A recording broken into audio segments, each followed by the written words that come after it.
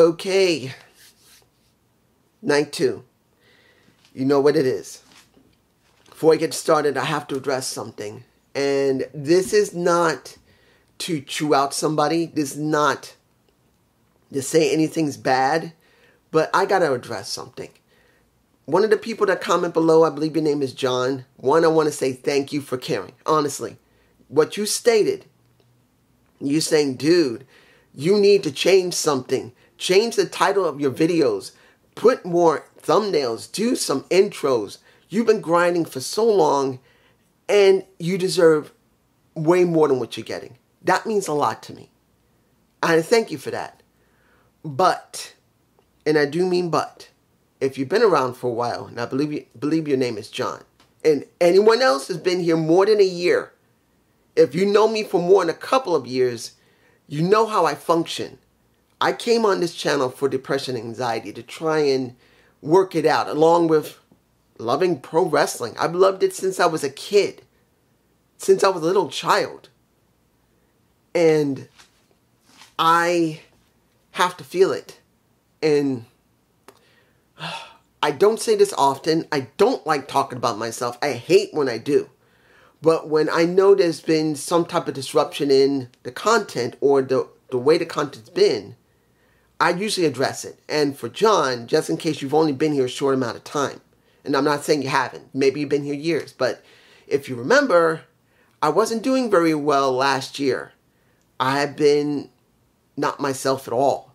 And it spread all the way into this year. Of course, it's a lot better now. It's not like it's here. It's dropped down to here. Last year, my anxiety and depression was here. It was pretty high. It was stress. I'm not going to explain what it was. That's something that's private and I don't want to talk about it. But if John, I believe that's your name, if you wonder where the thumbnails, what about doing thumbnails? What about changing the names? What about doing intros? If you've been around a while, I used to do intros for Impact. I did it for SmackDown at one point. I did it for AEW at one point. I did one for NWA. I used to do intros. I only recently just started doing thumbnails because I do artwork now. So I now become more interested in learning how to do thumbnails. So what few thumbnails you've seen, they're the beginnings of me learning how to do it. So I have been working on that. But I have to feel it. If I'm not feeling it, I just can't do it. I can't force myself to do it. If I do, bye-bye. And I gotta admit right now that that's happened to my other channel. If you don't know, particularly you, the one I'm talking to, I have another channel not related to wrestling called MMD Amateur Hour. Now, that's a 3D animated show that does animated dancing. I know what? Yes, I have one. In fact, I'll leave a connection. I haven't put anything up in 8 months because of the stress last year. So, if you wonder why, if anyone who watched the channel wonder why it's stagnant, it's because I was under so much stress that something was really irking me. I had to stop. Right now, I have not been able to go back. It's like I have writer's block for doing my anime right now. I'm trying to get back into it. So I gotta feel it like this. It's gotta be like lightning in a bottle. When it's on, like a switch that goes like this, I'm on. But when it's off, I'm off. And no matter how much I want to, I can only go with what I got. So I'm sorry. So if you don't like it, I'm really sorry about that. But if you do understand, thank you. Now, let's start tearing this show apart. Because when you look at Gold Rush, and I want to make this very clear, I saw most to a few pieces of Raw, so I know what happened with Carmelo Hayes, and that will be mentioned at the end of this review. But when you look at some of this show, you will notice that something was off. I said it last week, and I'm saying it again. You can tell this is not Shawn Michaels booking correctly. I don't want to explode here. Let's go into it. We got Thea Hayes versus Tiffany Stratton for the NXT Women's title. Now, this was booked correctly. This opened the show. No problem. We got Thea getting her options.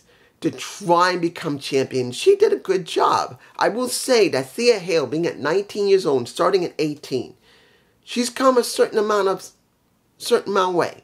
I'm not saying it was a great amount yet, because she's only been in the business for a very short time. But I will say that they are giving her more to work with. They are believing in her. And seeing this match, I felt that she did a commendable job. I'm not saying she is better than Tiffany Stratton. Tiffany is obviously the new Mandy Rose. It is obvious. If you don't think it, you got another thing coming. She's the new Mandy. That is what she is. That's all she's going to be. She's the replacement for Mandy. That's what we got. So when you see this, and it's a decent match, I think it was actually better than decent for what it was. You go, okay, you see a little bit of Tiffany having to fight, having to claw a little bit. She was in trouble. You see that not only Duke was out there, you see that Charlie Dempsey was out there. You see a little bit of Drew Gulak was out there. And in the end, after getting tapped out, which she did not win, Tiffany managed to beat her because Drew interfered by messing with the ref. And Charlie was doing the stupid thing by grabbing the rope and trying to pull it away from Tiffany. Then, here's where things got interesting. After it was over, they blamed her. And that is Drew and Charlie. You get, not only do you get a Duke getting his ass whooped, then you see Mr. Chase himself, Andre, come back, and everyone was cheering for him, which I'm actually glad to see him again. I like him. So now the question's going to be about Thea. The question is, will Thea stay with Chase U or go to the other side? Because if she does not go to the other side, they got to find someone to work on their side, so it will be somebody, unless it's Tiffany. Possibly Tiffany Stratton will be the one that's going to work with Charlie Dempsey and Drew Gulak. Or it will be a Thea Hall who's going to flip sides and go there. I don't know, but you guys tell me below. Next, we get Dyad versus Blade and Inofi. Always mispronounce his name. Inofi. Guys, this is where it goes off the rails. Because of not the match, but what happened afterward. Now, the match itself was not bad, at least until Inofi botched trying to jump on, I can't remember who it was. I think it wasn't Coffey's back. It was his partner's back. I can't remember. And he tried to springboard himself off his back, and he slipped off his damn back and splatted really badly. Luckily, he didn't hurt and break his neck. It was that bad of a splat. But in the end, what do we get? We get Stacks coming out and basically spearing Inofi, not Blade, Inofi, into the steps, and Blade gets pinned. And I'm going, okay, what just happened? What the hell was that? Because he literally missed the one that he was aiming for purposely. Because you could see he missed on purpose. Then we get the business end of that last segment that led for them. And that was Tony D'Angelo and a member of Gallus. I believe it was Joe Coffey's brother, not dad. But you know the reason why I'm botching here. One, Joe's brother is much bigger than him. Makes him look like his dad. Two, basically Stacks set up Tony D'Angelo in jail. This made no freaking sense, guys. If you say, no, it makes perfect sense. How? How? How does it make sense when Stacks was elevated to underboss and there was no conflict between the two before he went into jail? There's the problem.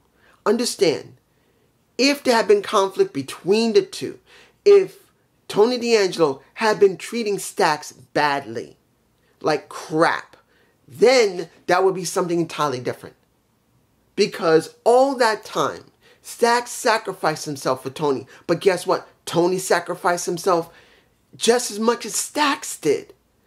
And it made no damn sense to have Stacks turn on Tony when legitimately there was no conflict there. There was no one there. There was no woman that was interfering with it. There was no money that was interfering with it. He can't just say that they tried to go for the tag titles. The last time they tried, Stacks was the one who got pinned, not Tony. Stacks did, if I remember correctly. So who is he blaming? It makes no sense. This doesn't make any sense for booking wise. Why would you do it? Why? Now, mind you, maybe Gallus is trying to screw with Tony when he gets out and mess with Stacks. You could go there. And that could be, if we're lucky, where they're going to. But to be honest, when they showed the audio of Stacks, if they had not played the audio for Stacks, you could have gone down that road and said, well, Tony's being tricked. What do we get from Joe Coffey's brother? His phone, and you hear Stacks' voice. And I'm going, what the blue fuck is that? That is the most stupidest thing I've seen. There was no conflict between the two. There was not a woman between the two. The last time they had a chance at gold, if I remember correctly, Stacks ate the damn pin. If I'm right. I could be wrong, but you guys can tell me below if you remember the last time when they tried to go for the titles. If I'm right, Stacks ate the pin. Tony tried to save him, protect him, but Stacks ate the pin anyway. So, why? I'm just saying, let's move on. Next, the Heritage Cup between Dragon Lee and Frazier. I'm Nathan Frazier. I'm going to tell you this. It was a good match. I liked it. He had two beautiful women in both corners. And I can't remember Valentina's friend. I don't remember her name. I always keep forgetting it. I've only seen her a couple of times. It was nice to see them. It was nice that it was that. They had two beautiful women in the sides trying to help both guys. They're both good guys. The only problem I had was Dragon Lee in his short trunks. I kind of like him in longer trunks. I don't know why he dressed like that. He looked like he was told to wear it. Because he normally doesn't wear stuff like that, as far as I could tell. Not that he doesn't wear tight whities, you know. But the match was fine. In the end, Frazier won. So the question is, who's next? It looks like Axiom wants it now. Because Axiom said to a Scripps, Reggie, that all I'm thinking about is that damn Heritage Cup. He wants it. But then you look at the, I forgot the name of this, the new group of Noel and Dar. The, I forgot the name of the team. You know the reason why I can't remember when we're talking about Lash Legends, Jackson, Masha, as well as Nolan Dar? It doesn't feel like much. I'm not feeling it when it comes to them. I'm not feeling their faction.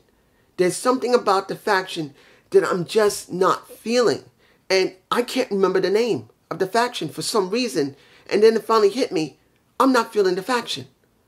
Nolan Dar's acting like a little bitch because he lost his Heritage Cup. And I would expect someone as great as Nolan Dar to be a little more aggressive. And he's acting like a little bitch, sucking on the little lollipop that Jackson gave him, which I can understand. She's a gorgeous piece of ass. But then those two were stupid enough to start saying, well, now that there's unified titles, you girls don't stand a chance against us. And I'm going like, well, there goes fresh meat for Ronda Rousey and Shayna Baszler. They open their mouth, they're going to be getting their shot, and they're going to get their asses whooped. Badly. One of those two is going to get their ass spanked. And it's not going to be in the fun way when, you know, you're going I'm not trying to be sexual, but I'm being honest. That's what we get. And I'm not feeling the faction. I'm just not. I don't know why. Other than they're just not gelling that well. I believe it's Nolan Dar. Nolan Dar just not fitting in that persona that he put himself in. I'm just saying. Let's move on. G.D. Golan and Kiana James. What the fuck was that? What was that? What was that ending? Guys, one, the match was not that great. It was okay, but not that great. And there was several botches during that match. Second, when it came down to it, the fans were not super loud until near the end. So it was obvious that they weren't feeling it at first. And they had to build up into it, which could be a good thing, but it's not that great. Third was the ending. Gigi Goldin won, but once you see Kiana James grabbing at her purse, tried to use it during the match, which was kind of stupid on her part. Why would she, in the middle of the match, in front of the damn ref, try to nail Gigi? For what? It made no sense for her to do that, because Kiana James doesn't act like that. She doesn't reach a point of aggression that in front of a ref, she basically will try to hurt someone. In other words, use her purse to hurt somebody. She tries to use her head. She doesn't do that. She's supposed to be a mogul. She's supposed to be a model. And she's acting like a stupid idiot. And then on top of it, once she lost, she nails Gigi in the back. She takes out of her purse, her big-ass purse, her big-ass purse, where my hands are, it was like this big, 2 cans of fucking paint. That one looked like it was orange, the other one looked like it was blue. What the blue fuck was that? I could understand if they'd had a long-standing feud and they were like, if Kiana James was JC James and she wanted to humiliate her so badly that she decided to do it because they had such a long, lengthy feud. That's understandable. But here makes no sense. It's not like this is the 5th match and Kiana James has never been able to beat her. Or the 4th or the 3rd. This is the one match they had together and she basically lost, had paint in her bag for no reason but to just dump it on her. It had no sense of being behind it. This was not proper booking. It made no sense. Alright. A few things I am not going to cover here. I'm not going to talk about Mustafa Ali and when he's going up against Tyler Bates. I'm leaving that until next week. I am not going to talk about Diamond Mine and, well, I gotta talk about them. There's 2 things I'm going to talk about. I'm leaving everything else. I'm leaving the Von Wagner and Stone alone. I'm not talking about it. But I am going to talk about the NXT Underground. I got to say something about it. Guys, what the fuck are they doing? You have Thorpe working with the Olympic gold medalist that's currently on NXT. I don't remember his name. And he helped to train him to get him ready for Damon Kemp. But why in the blue fuck are they doing a Raw Underground-esque Underground for NXT when they've done things like this without it? They just used what they did before in NXT where they just did a regular match, but it was under the rules of the MMA. Who would come up with something like this? Now, mind you, back in 2020, it was Triple H who came up with the Raw Underground to try and change things up, but Vince completely A6'd it. That was not Vince who came up with it. That was Triple H. But I'm not saying it worked. I'm just saying it was different, but I'm not saying it worked. Vince screwed that over. Now we got it here. They showed scenes of the Raw Underground. Now they're doing NXT Underground, which is not necessary. It's not.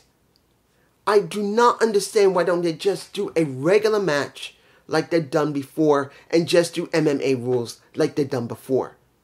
It's more easier to do. It makes better sense, to be honest, because once they take down everything, it'll feel more substantial because you'll have the people there. No, they're going to do something like it did back in the Thunderdome era where there's only going to be basically wrestlers there and it's going to feel empty. They did that because pretty much they had no option. They had no option. They did it. So, there you go. And I gotta say this. When it came to the final match, let's make this 100% clear. I'm not griping on the match itself. I am not. Baron Corbin did good. I truly believe this was the best match of the night. He actually did a very good job. Honestly, I know people will say that it was a Heritage Cup match, and I can understand it. But here, you could see when Baron Corbin really wants to do something, he does it. Look, he became the Lone Wolf. He used his original music, wearing one of the original t-shirts that he started with when he started in NXT, when they started producing them, I believe. And he started acting like the Lone Wolf. This was something I wish he'd done weeks upon weeks before. Went back to the old music, wearing attire like he was when he was a Lone Wolf, and having attitude similar to the Lone Wolf. Gregor, I forgot what his first name was, but the last name was Gregor. That's what he was using back then. I liked it. But you have him going up against Carmelo Hayes, who lost on Raw. I didn't watch all of Raw, but I know he lost. I checked. I did see that match. And I did see Alonso. I also saw Ciampa facing Miz when he shouldn't have. Raw was garbage. If you liked Raw, more power to you. I'm saying it right now. Raw was freaking garbage. I couldn't stand it. In fact, I missed part of it by falling asleep. Something was telling me, go to sleep. I was getting ready for Raw. I was going to watch it. I was actually thinking review it because it was the last Raw before Money in the Bank. And I'm going like, no. Why do I want to just go to sleep? I went to sleep halfway through it. I woke up. I saw bits of what was left of it. And it was garbage. And now, you see this. Carmelo Hayes jobs on Raw. It does not help him. Then when you have this match, if you saw Raw, you're going like, well, there's one or two things going to happen. Either he's going to lose again, and it's going to go to Baron Corbin, which means he's getting bitched out completely by Vince. And I'm saying it clearly. If he had lost this match and lost on Raw, Vince don't give a fuck about how good Carmelo is. In the ring, he don't think nothing of him. But then, if Carmelo here wins, what the blue fuck was the point of that match on Raw? It doesn't improve his character. It doesn't really help him to be recognized on Raw. People were not happy on Raw when they saw him lose. He was a freaking champion. If anybody says, oh, come on, he just lost, it's not going to hurt him. Yes, it did. It did hurt him. He appears on Raw, and it looks like most of the people recognize him, and he's a freaking champion. You know who else was a freaking champion who went to Raw and then got bitched out and then got fired by Vince and then brought back and looks like he might get fired again? Karrion Kross. Do you remember what he was wearing as the gladiator? Karrion Kross, not the badass Karrion Kross with no Scarlett Bordeaux that is now by his side. This was stupid. It made no freaking sense for him to lose on Raw, and then it made him look worse when he was on NXT, because pretty much, yes, we knew that he may lose, but I didn't expect him to lose. But then looking at Baron Corbin, who reset himself back to the original version he was when he was first in the original NXT, before it became black and gold like everyone knows. This was an opportunity for him to really expand himself, and he had to lose. This show was booked badly. And now, the last thing I'm going to talk about will have to be about Schism. I got to. I don't want to, but I got to. Forget about when it comes to the Creed. Look what they've done with Schism. What was the point to break them up? Other than to possibly throw them onto the main roster. You already know what happened with Schism. You already know that they had to sit down. You know the Creeds came out for no apparent reason. They didn't need to even come out. They should be happy they're falling apart. But they come out for no reason. And now they want a match. Joe Gacy has made it very clear. Next week a match. You win. We win. We stay. You lose, you leave. Well, not me and Alba Rain, but Dyad leaves. And they're angry. Schism was one of the most interesting things that they had. And now you're breaking it up. For what? Does that mean Dyad is going to be treated well in the main roster? Or are they going to go into free agency for no reason? They didn't even need to say anything. They could have just marked them as free agency. They go to Raw, they go to SmackDown, and they go to NXT, and they could have rotated around. What do you think might happen if they lose? What do you think? Do you actually believe they're going to get treated right? Do you believe the Creeds will be treated right? Do you believe Brutus and Julius are going to be treated right? This is stupid.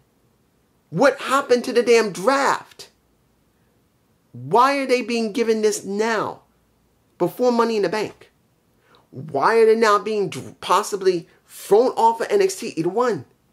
This show did not feel like a Shawn Michaels booked show. It felt like Vince.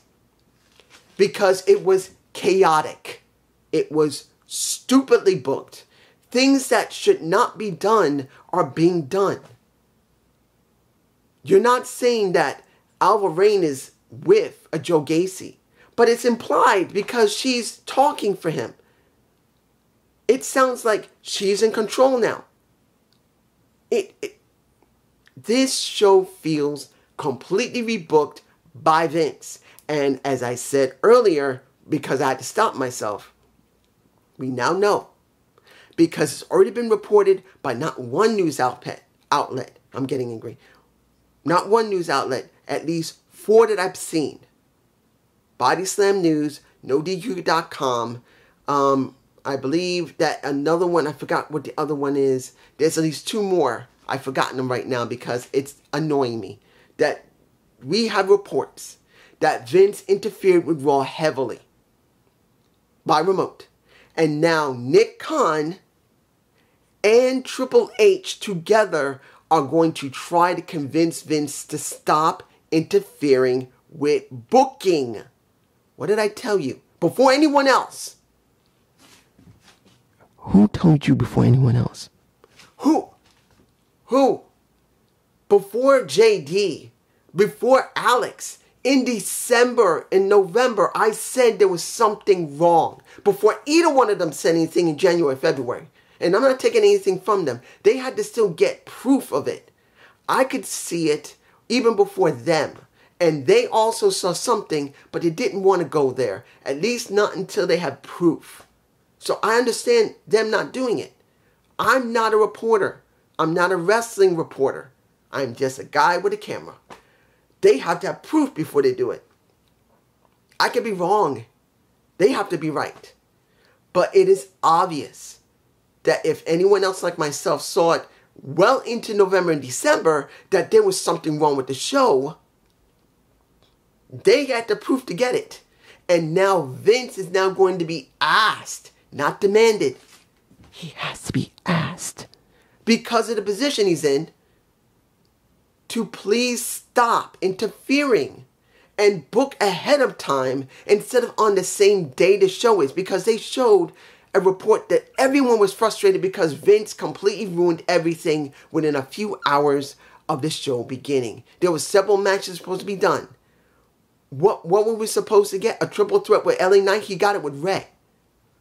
What happened to the match between Bayley and Chelsea Blackheart? She was supposed to have a shot at her Money in the Bank shot or position. That got axed. Look for yourself, guys. This ain't right. And it's just me. Peace.